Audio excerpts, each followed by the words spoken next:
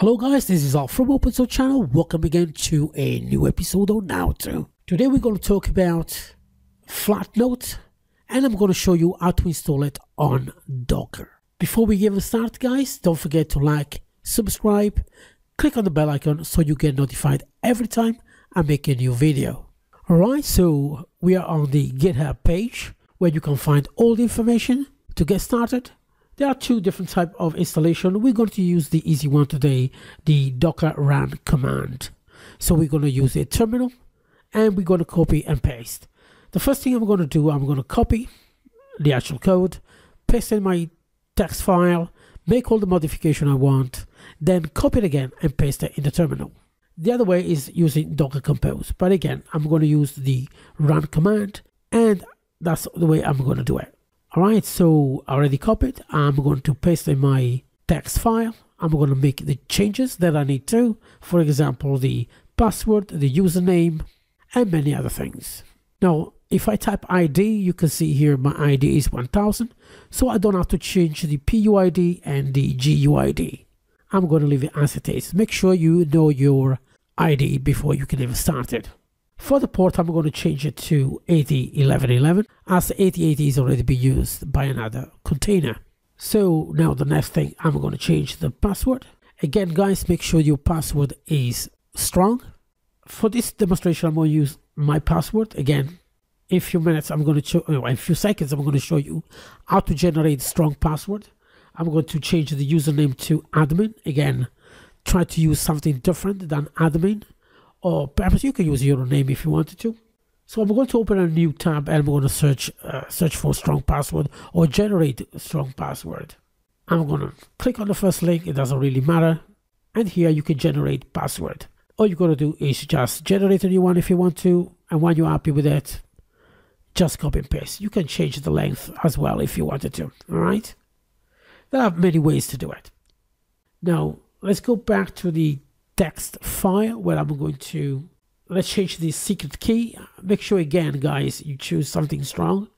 Let me generate something strong here and let me copy, and then what I do, I'm going to just change remove some of the characters. There we go. So I'm going to change this one to a long string of key. This is a secret, make sure nobody knows this. I'm going to modify and change, as you can see here, removing some of the symbols anyway. I want to make sure it is compatible. Sometimes you might have problems with symbols. I'm going to leave the data as it is there. It's up to you. You want to change it. Make sure you already got the actual folder with data there. So that's why I'm leaving it. But make sure you got something available for you for this installation. Once you're happy with that, all you got to do is copy and paste. So I'm going to copy. I'm going back to the terminal and I'm going to paste it. Now, I made a mistake here, as you will see. I'm going to do it later on. I forgot to put sudo. So once I press enter, I'll get access denied. All right, as you can see, permission denied. So all I got to do, again, I'm going back there, change, add sudo, and then paste the lines again. And then press enter, and everything should be fine. The installation should really take more than a few minutes.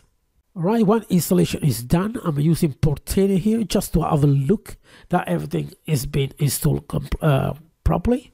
And as you can see there, we already got the one appearing. Actually, no, it's not appeared yet. That was the 8080 ports that was told you earlier on. That's the reason why I changed to 811. And as you can see now, we got installation that has appeared and is running.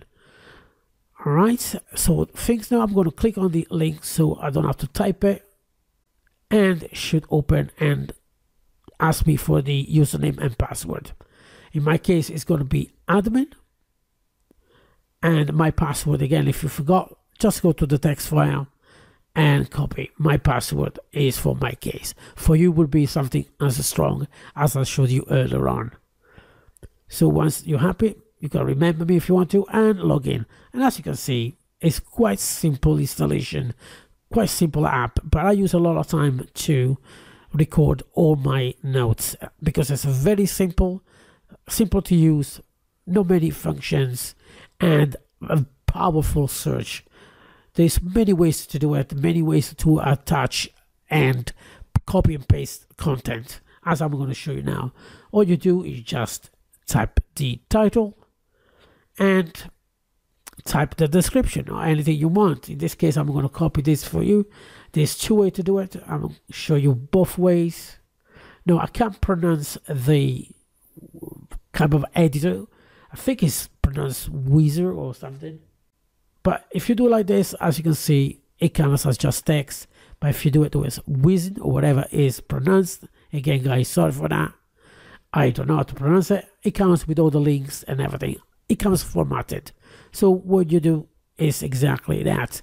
And this is what I'm always going to use anyway. Once you're happy, you make sure you save it. And when you go to the search, you can see it comes only one as it is now. And the N. As I said, guys, the actual search is pretty powerful and it's easy to use. Alright guys, so if you enjoyed this little tutorial on how to install FlatNotes, don't forget to like and subscribe. Thanks so much for joining me today, and I'll see you next time.